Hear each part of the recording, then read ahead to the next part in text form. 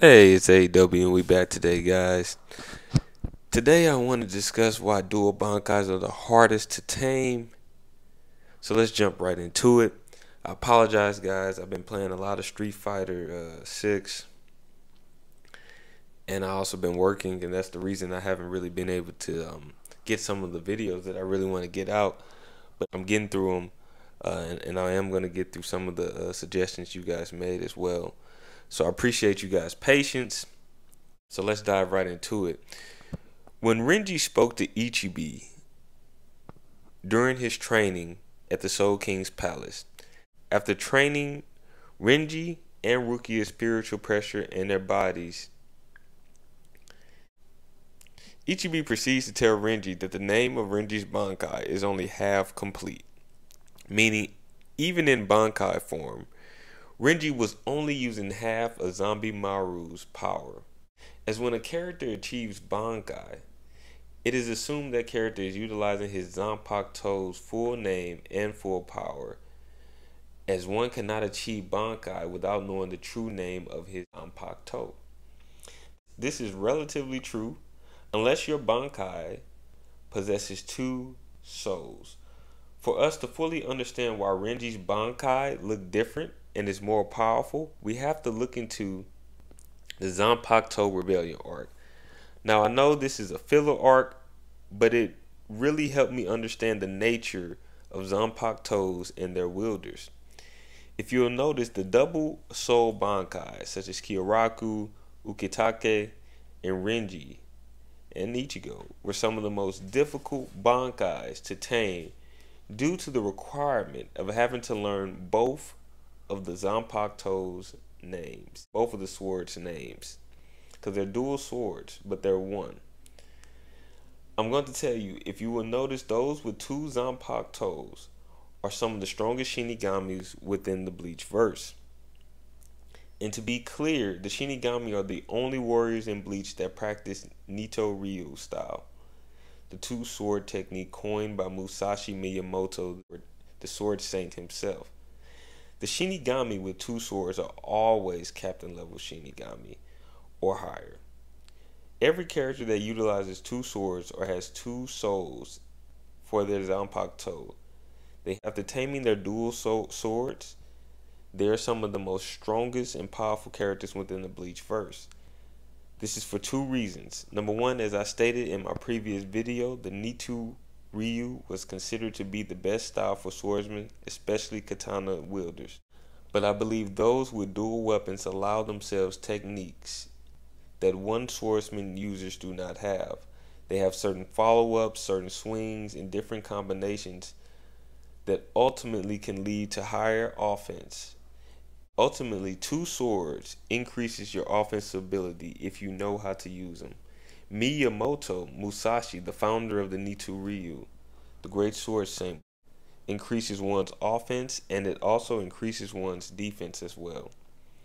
The second reason is that having to tame two Zanpakutos is more difficult than one, as even if they are twin weapons, they still have their own soul, which means both those Zanpakuto souls have to be tamed to draw out the full power of one Zanpakuto. Renji's sword, Su Zambumaru, was originally just a ranged weapon.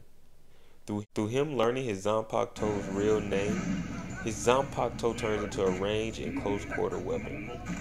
There is not a single Shinigami within Bleach that practices Nito Ryu that did not achieve captain level status. Now I know many scalers will question whether Renji actually possesses two swords due to his Shikai and Bankai being one sword, but that has to do to his Shikai actually being one sword and his Bankai not being fully developed and him not realizing the full name. The Soul Zambumaru being a physically connected double Bankai. Renji actually possesses two swords due to his Shikai and Bankai being one sword, but that is due to his Shikai actually being one sword due to Su Zambumaru being a physically connected double Bankai. So what do I mean by this? If you will notice during the Zanpakuto Rebellion arc, Zambumaru was connected at the tail, or should we say So Zanbumaru, was connected at the tail. The name that Renji was missing was So, the larger of the two. After learning his true Zanpakuto name, Renji Zanpakuto is now at full power, with Renji still having room to grow as a Shinigami. The difference between Renji's original Bankai and his new one is that his new Bankai is much more powerful and has much more utility than his original Zanbimaru. For example, his left arm is a mid-range or range. His left arm is a range or mid-range weapon and is capable of providing tremendous pressure similar to a gorilla's hands, only much stronger due to Renji utilizing spiritual pressure to produce that type of pressure and power. One thing we have to note is that when we're discussing Renji's left arm, it can also be utilized for defense, catching things, blocking certain attacks. His right arm is for long range or close quarter combat, making Renji's Bankai even more dangerous. He is able to project a long range energy based technique through his right arm that has a similar look to his original Bankai, only its energy, a large amount of energy. This new So Zanbumaru is superior in 3 ways. It allows Renji more movement with his Bankai, as his previous Bankai was actually one of the larger and most cumbersome Bankais of the high-level Shinigami within the verse.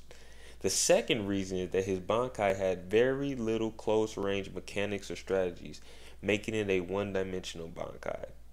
The third reason is the left arm or second sword of So Zanbumaru can be utilized defensively to guard Renji from projectiles and physical attacks. So let me know what you guys think in the comment section down below. Is Renji's new Bankai an improvement, or do you think his old Bankai was better? And what are you guys' opinion on characters within the Bleach verse possessing dual swords or having 2 Bankais? Are they usually more powerful than the average Shinigami who has 1 sword? Let me know what you guys think in the comment section down below. This is AW and I'm out.